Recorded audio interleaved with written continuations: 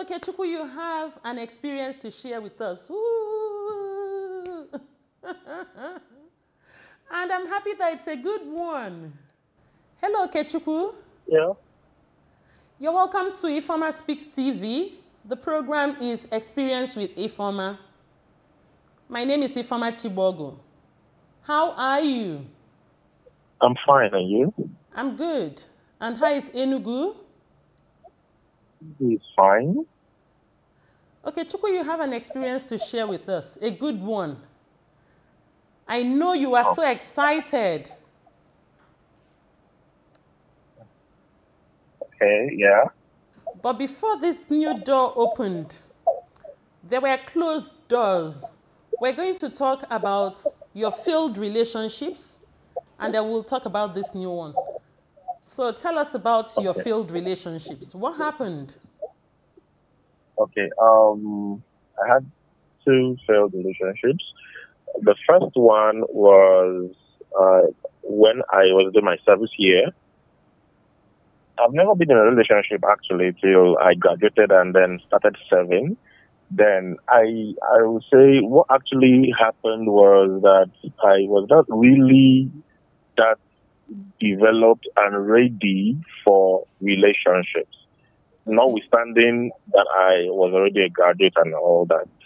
And it was okay. It was with my childhood friend. We went to the same primary school, the same secondary school, and we grew up almost together. And, one thing led to another, we just developed feelings for each other and started like that. But it didn't work out at the long run. She had to leave. It was painful. That was my first experience and also the first experience of breakup. And it happened in the midst of so many things that I was doing at the same time. It left me almost scattered for 1 month. I was trying to gather myself together. And at the end, I was able to scale through and picked up from there and moved on. Then the second one happened. I was ready for it. I read some books, prepared myself. Okay, this is what I'm going to get into. When I got into the relationship,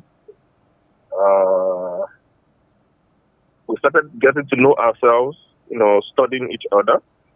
But in the process, I started discovering that there are actually some things that I might not be able to put up with. For instance, as little as it may look, someone that cannot really forgive and let go, and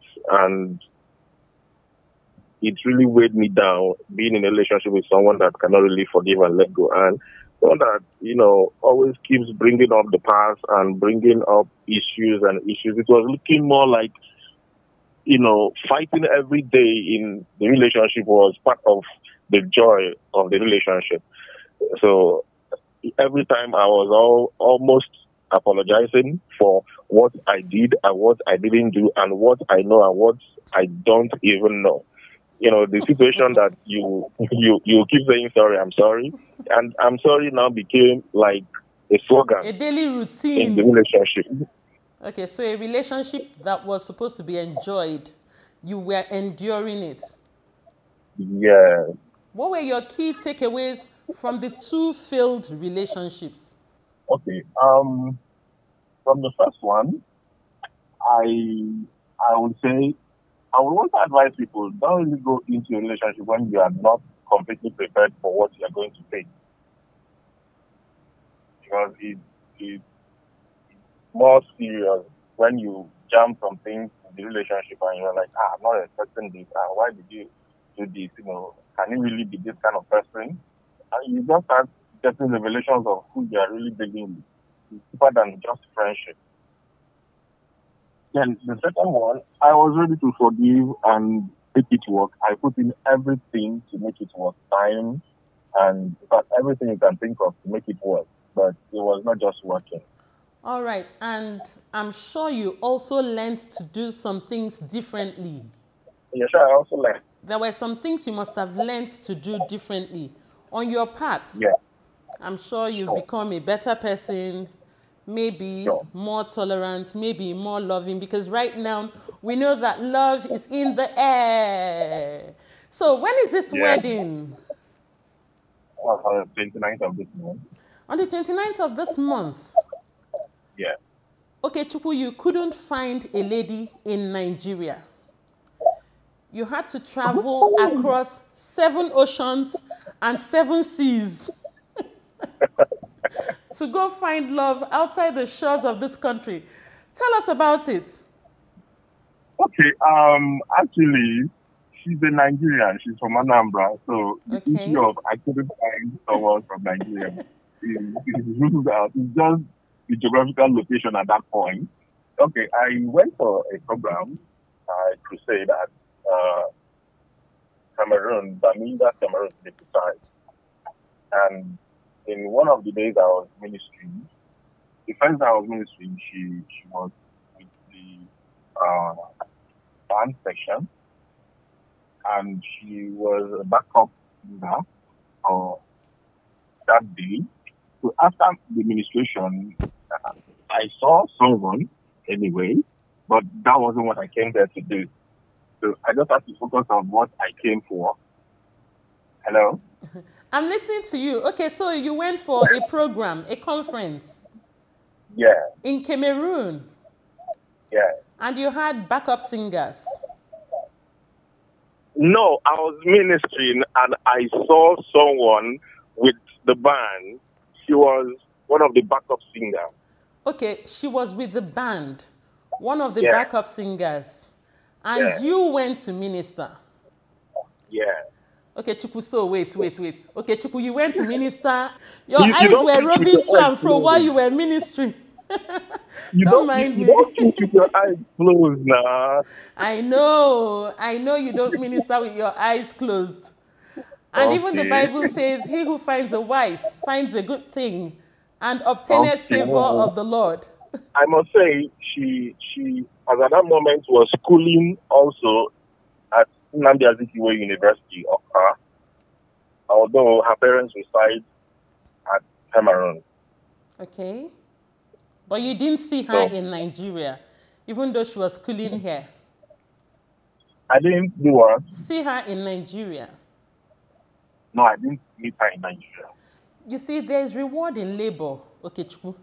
Can you imagine that you went to do God's work outside the shores of this country and God rewarded you? There is reward in labor, in working for God. I'm so happy for you. Thank you. Thank you. Okay, so what else would you like to tell us? What's different about this relationship? I think I found my own woman. Okay, her love and passion for the things of God. Okay, and there's something that happened that year. Yes. Should I tell you? Yes. Yes, please. It's like story. Okay, Chukwu, why won't I like stories? This is experience with Ifoma. Tell me all the stories, the good, the bad, the not so good, the not so bad. It's okay. Okay, there's something that happened. Actually, I told you that while I was mentioning, I saw her and I decided to just, focus and continue doing what I came there to do. Yes. Okay, so during that ministration, I actually heard God talk to me about it, and I was like, oh, that was why I just had to take my mind off it to focus on what I was doing, because that wasn't what brought me there. It was the gospel that brought me there. And I just said, okay, God, fine. Later I prayed about it, fine. If it's your will, fine, let it happen. And if it's not, if it's my mind telling, at least let me do the work of God and get out of here. So later it happened, and it was a confirmation. So, Okechukwu. Yeah. Okechukwu means God's share. Yeah. So we take it that you have got God's share of your own woman. Yeah. And Ajogwu means warlord. Yeah. You have really fought this battle of love and you have conquered. Yeah, you can say that. Congratulations, Okechukwu. Thank you so much. And from Ifoma Speaks TV, We wish you all the best and a happy married life. Thank you. Thank you so much for your time. You're welcome. Bye. Thank you for having me. That was Okechukwu Ajogwu in Enugu. Interesting experience. I am so happy for him because it's a good one. Join me on all my social media platforms, Ifeoma Chibogu, Ifeoma Speaks. And please subscribe to my YouTube channel, Ifeoma Speaks TV. Until I bring you another episode of Experience with Ifeoma on Ifeoma Speaks TV, it's bye for now.